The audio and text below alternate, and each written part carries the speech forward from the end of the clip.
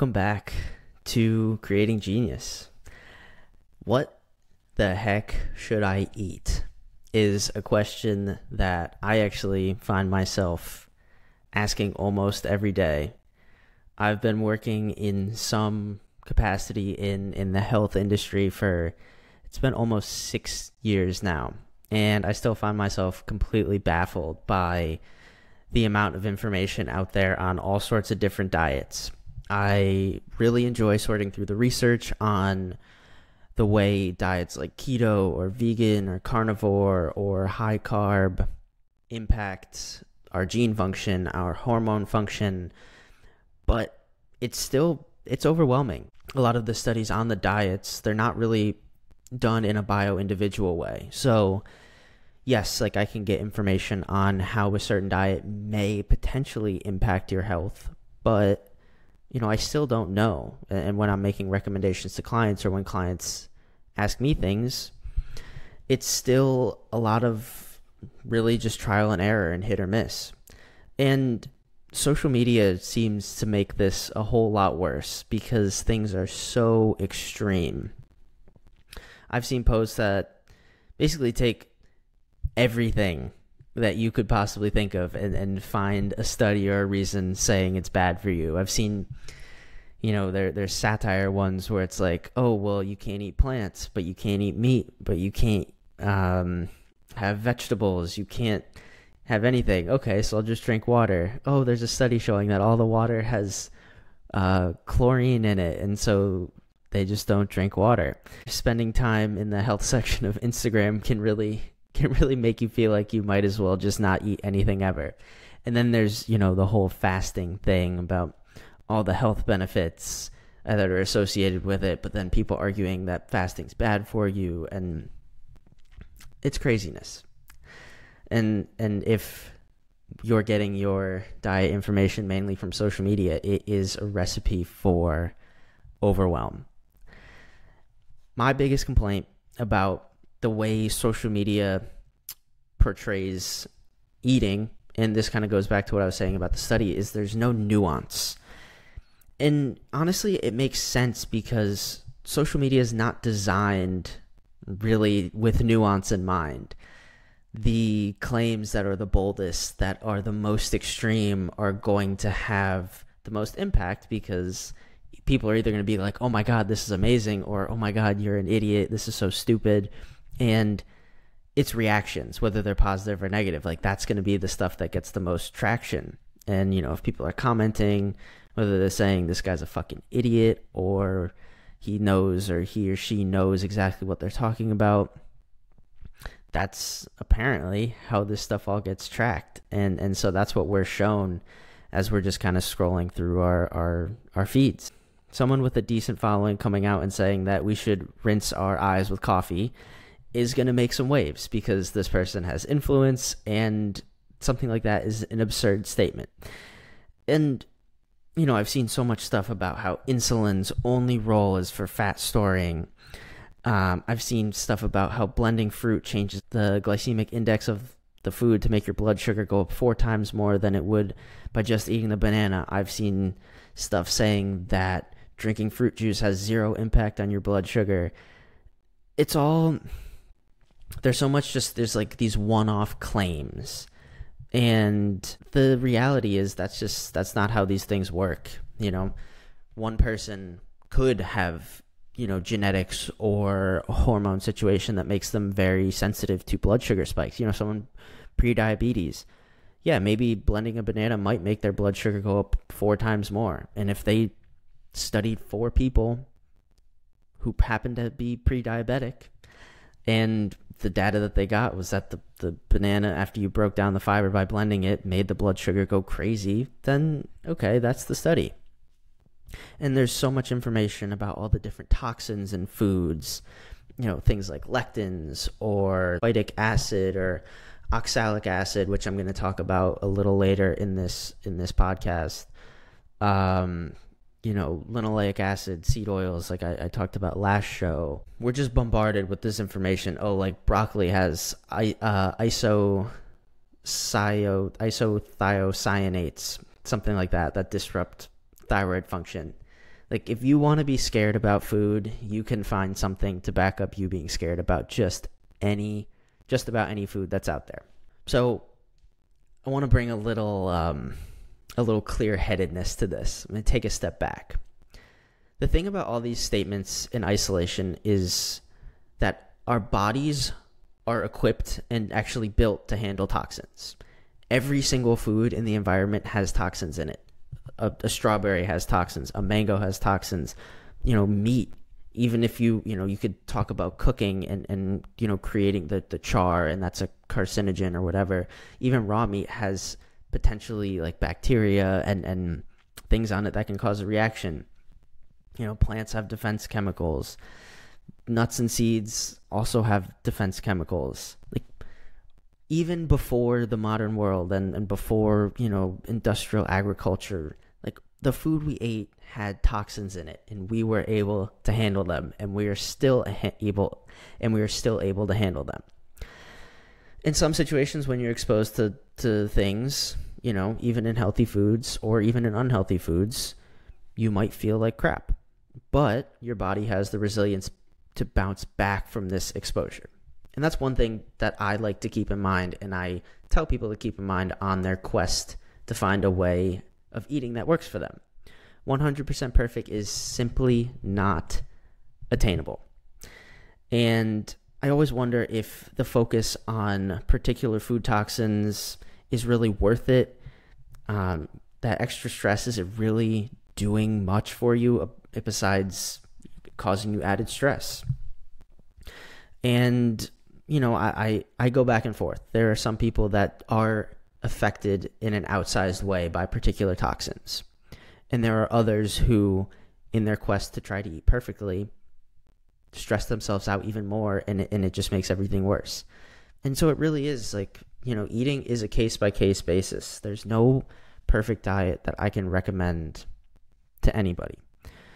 And I think, part of this that's really important is the genetics. And one of the reasons why I became so interested in it in the first place is because our genetic variants really impact how we can break down certain toxins that we're exposed to in our food.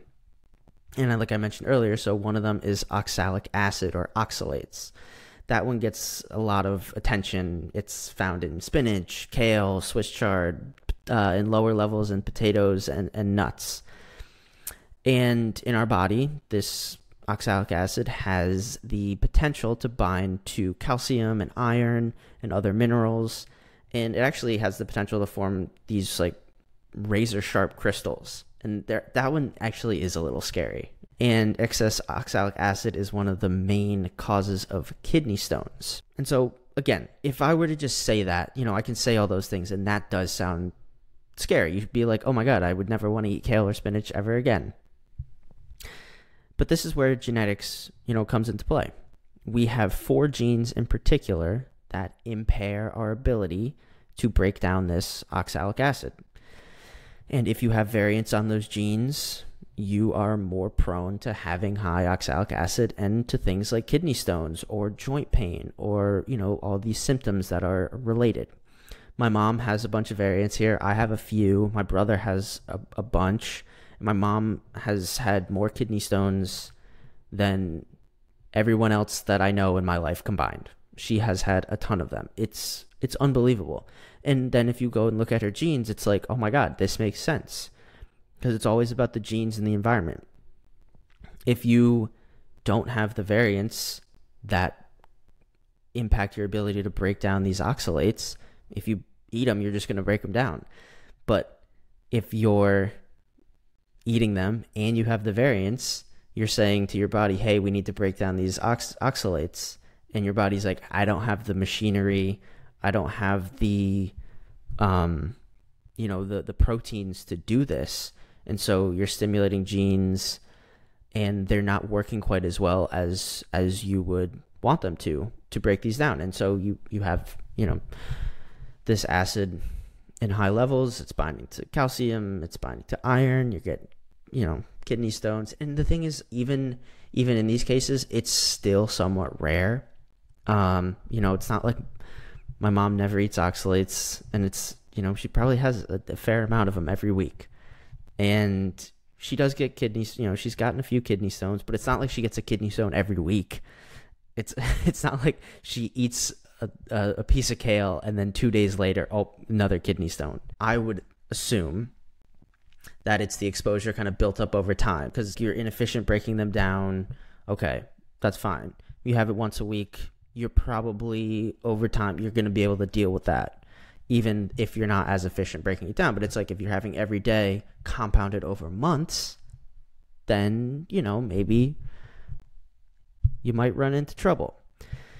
And so this is one of the reasons why knowing your genetics is so important, because it allows us to actually take a nuanced approach to your nutrition, because you can avoid foods that you might have potential weaknesses to. Like if we go through and, like my mom, if you can't break down if you have the potential to not break down oxalates as well, then we'd be like, hey, spinach every day, probably not the best idea, right? At the same time, it's like if you have it once every 2 weeks, or if you go out and eat spinach, it's probably not going to be the end of the world. That's the other thing. It's more about like, okay, day to day, what makes sense here?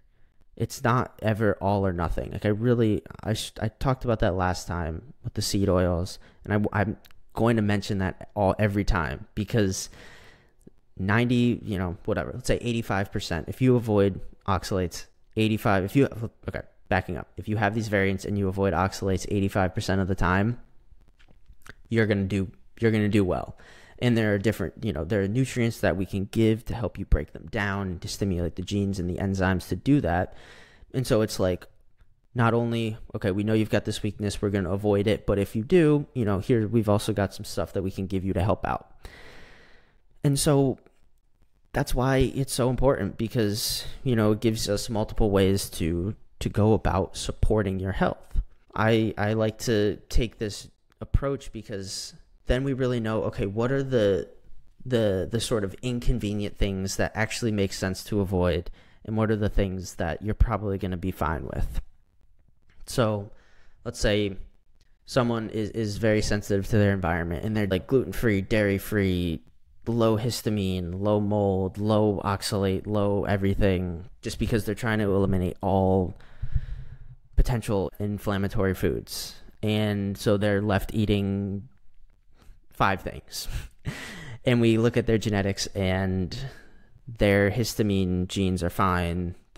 Everything is fine. The only real problem is the oxalates. And so then we can be like, okay, instead of making your life and your eating so stressful because you can only eat 5 things, let's just focus on being, as close to 100% oxalate free as possible and see what happens here. And so, again, it can make everything less stressful, because instead of avoiding everything, you're avoiding the things that your genetics say you should avoid. And I do want to give a little caveat here is, there are situations, especially in chronic illness, where you have to be really, really strict. You're so sensitive that your symptoms are going to dictate how we approach this. And that was the case for me. And a lot of times I think the genetics do inform this. Like, I've got issues with histamine genetically. I've got issues with oxalates. I've got issues with like peanuts and other stuff. And so it's like, if you look at my genetics, there are a lot of things that when I'm feeling really sensitive, I would want to avoid. And so it's a balance. If we don't know the genetics and someone's really, really sensitive, they may need to look over all the stuff. And then a lot of times when we test the genetics and they are really sensitive, we figure out why someone is so sensitive. And that's because they have these genetic, predispositions. And so, then it makes more sense to really, be super strict about the food. But that's not for everyone. That is for the most sensitive people. And in my practice, I try to avoid having people eat super, super strict as much as possible, because it's not sustainable. Part of my job as a coach and a guide is to help people lower their stress around food. Like, I don't want to make it more stressful. That's the last thing I want to do, because that excess stress is going to be worse, way worse for you than eating a little more oxalates than some doctor told you should. Moving on. So this begs the question. So how should I eat if I don't know my genetics? And that is a really good question. As someone who does what I do, when I'm the clients that I have that I do genetics with versus the clients that I don't do genetics with, my job is a lot easier when I know genetics, because one, I'm very well versed in it, and two, it gives me so much more information about prioritizing things, because if I don't know, then I'm guessing. And that leads me to the answer. The most important thing to look at in terms of how should I eat if I don't know my genetics is, how do I feel after I eat? Like I was saying before, when I was sick, I had a symptom flare up with basically everything I ate. And I just looked for the foods that gave me the least amount of flare up. There's fatigue, brain fog, headaches, GI issues every time I ate. And, I'm going to tell a little story here. So as I was getting healthy, I was still operating under the assumption that, okay, I'm just supposed to feel like shit every time I eat. And it's just varying levels of how crappy I feel. It wasn't until very recently that I had the thought of adjusting how I ate based on how I felt after eating, because I was so used to and so programmed by the experience that I was having to just be like, okay, it's going to be a couple hours before I feel like myself again after eating. And I was doing intermittent fasting. I had done it for I've been doing it for, actually not really doing it anymore. I was doing it for years, and it was great because I felt awesome during the period that I wasn't eating. Not eating breakfast, I felt great. I wouldn't eat until like 1 or 2. And when I woke up in the morning, it took me a little while to kind of like get going, but once I woke up, my brain was sharp. I had tons of energy. I had focus. I was super productive. And that basically lasted until I got really, really hungry. But then when I would eat, I felt kind of crappy. My energy was sapped for a little while. I was really sluggish, and I just didn't feel great. And I just kind of thought, okay, this is how it's going to be when I break my fast. So when I was breaking my fast, I did it with basically high protein, high fat. I was operating under the assumption that not all carbs are bad, but that I didn't want to break my fast with a high carb meal. An example would be 3 eggs and an avocado. And those are healthy things. I think, vegans aren't going to eat eggs, but I think we would all agree that those are objectively healthy foods. But once I realized, oh my God, maybe I don't need to feel like crap after I eat all the time, I had the thought, like, maybe this isn't working for me. There could be a million different biochemical mechanism reasons. It could be like hormone balance. It could be insulin. It could be vitamin status, cofactor status that could be affecting this. I could go on for days about all of the different things that could have been causing this. And I find it fascinating, but this sort of circles back to the whole social media eating problem. If I'm worrying about what eating carbs will do to my blood sugar, or what eating fat will do because of some mechanism that some influencer talked about, then I could be missing the forest for the trees. I was getting information every time I ate, which was, you feel like shit.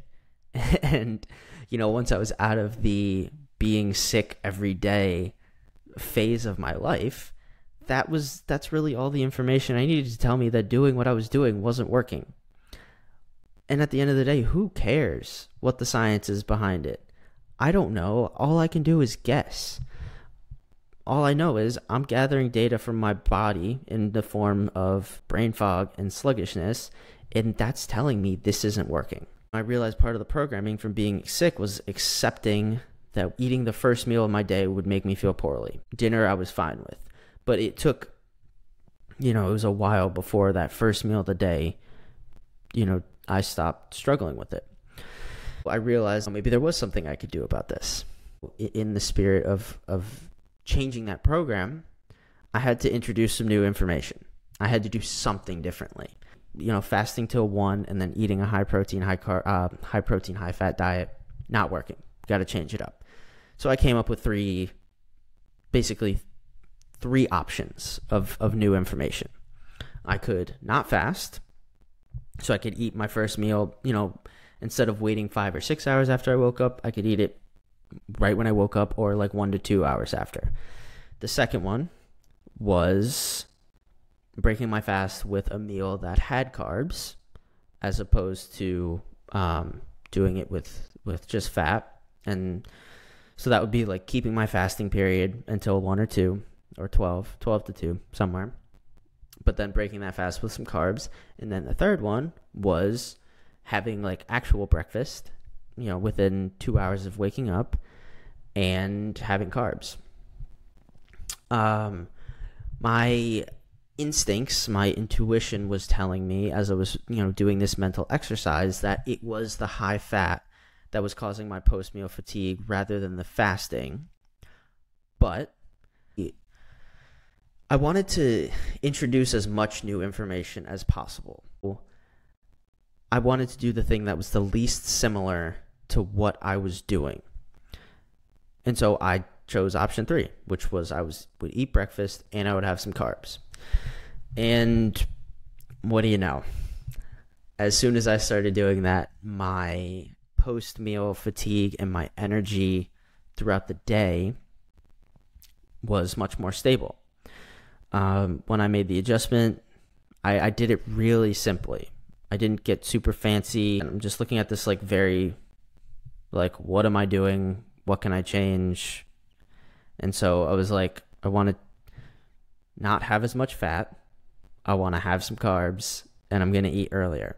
So I took out the thing that was highest in fat, the avocado, and then I just added in a piece of fruit or two. So it was like an egg or a couple eggs, a banana, and an orange. Or I even started with just like a couple eggs and an orange.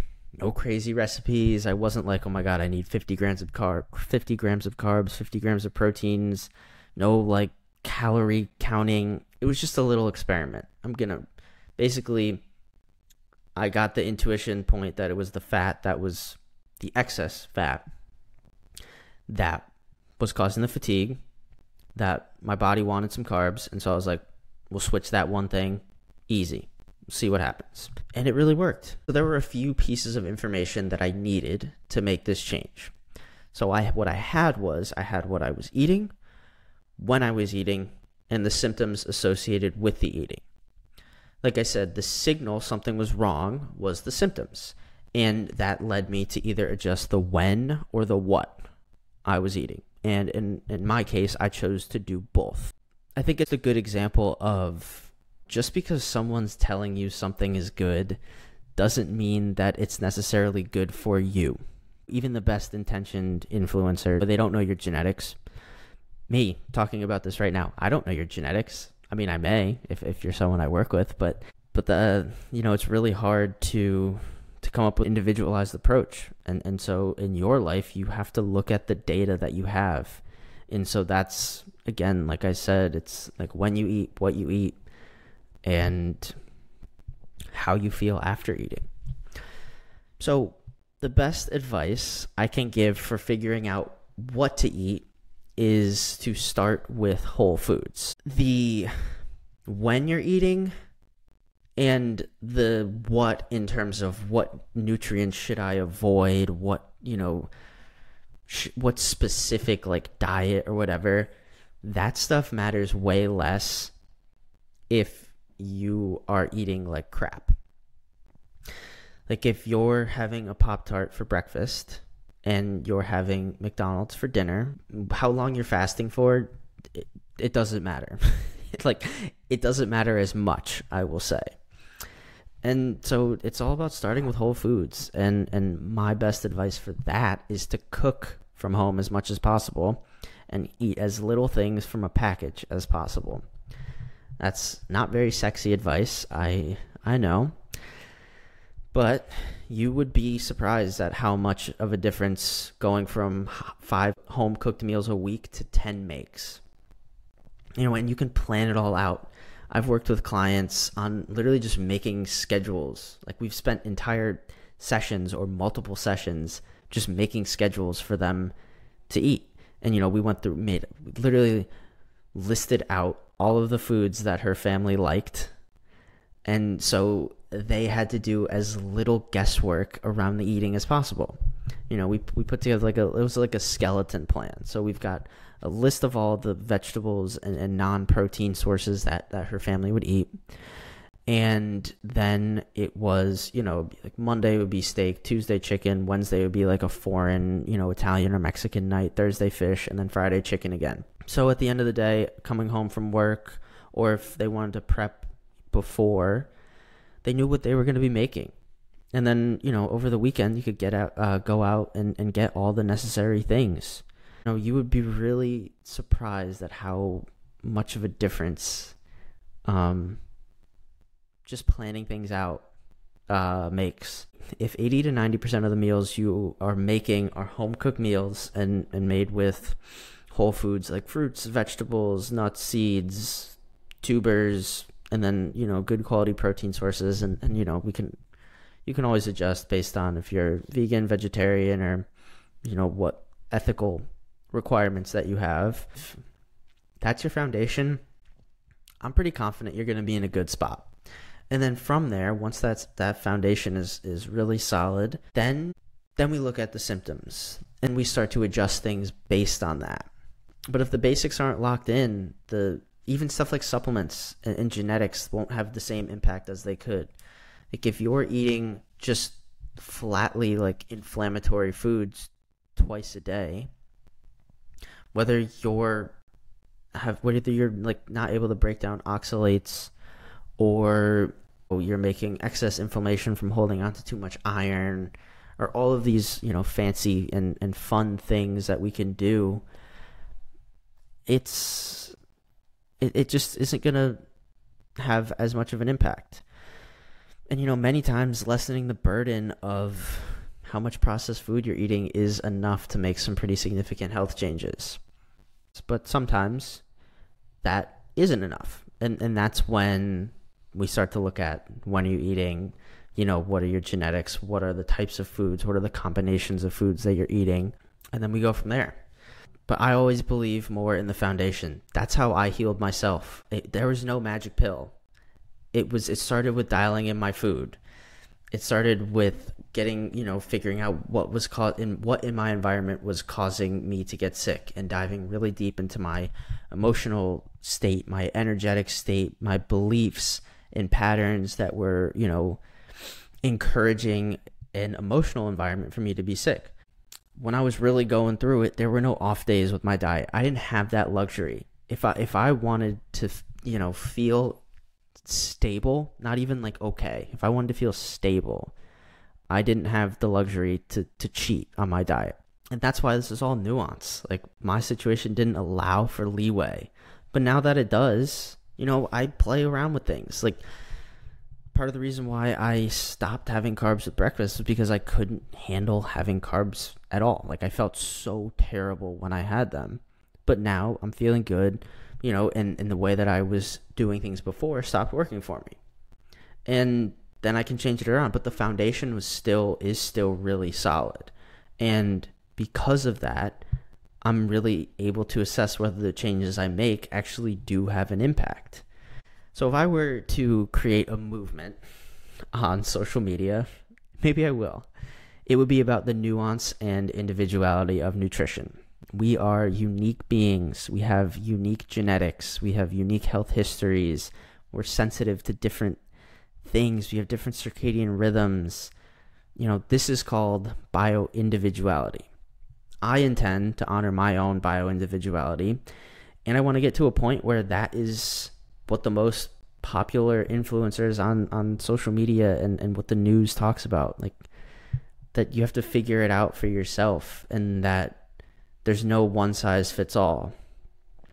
And as much as I find the different diets and the biochemical mechanisms of how food toxins may be affecting us fascinating, and I do, and it's something that I research in my spare time and am a total nerd about, I also realize that it gets to a point where it's not practical, that even the best intentioned individuals are putting out stuff that's not serving the public. Like, it's either too extreme or it takes too much money to do.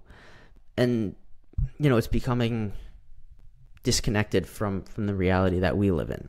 I just want to give a little more level-headed approach. The best advice I can give is stick to those whole foods, make a schedule to automate your meal planning, cook as much as possible.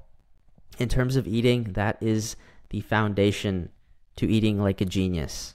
And it's something that I practice. It's something that I recommend people practice. And, it's one of the most important things. Diet is one of those foundational pieces. And it can affect everything. It can affect your emotional state. It can affect your mental state. It can totally affect the way your brain works. And, there's some people that believe that you can out meditate or out spiritualize a bad diet, or out exercise a bad diet. To a certain extent, you might be right, but I'm not here looking for good enough. Like, I want for myself, for my clients, for my friends, for everybody. Like, I want us to be functioning at the peak, the optimal, not just like, yeah, I survived today. I want it to be like, yeah, today was awesome. Like, I had it dialed in. I felt great about, not about anything. I just felt great. I had a ton of energy. Like, that's what I'm striving for. And I believe that diet is a foundational piece to that. And so I'm going to keep talking about it because it is so important. So thank you for tuning in, and I will see you next time on Creating Genius.